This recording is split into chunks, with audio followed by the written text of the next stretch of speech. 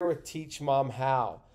If you're like me, this video is going to help you out. If you're like me, you ever have a notification pop up on your phone, your iPhone, or on your computer, and then it disappears. Like you're doing something, it pops up in the top right corner, and it disappears, and you remember noticing it, and it caught your attention, and you want to go back and see what it was, understand it better, and you can't find it. You're not sure where it's at.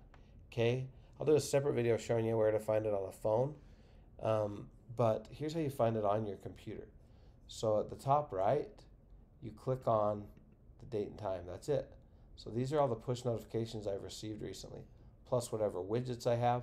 Go watch my video on widgets if you want to understand those better.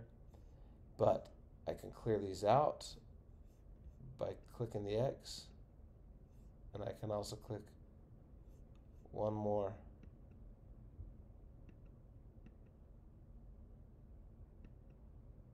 All right. So hopefully that's helpful.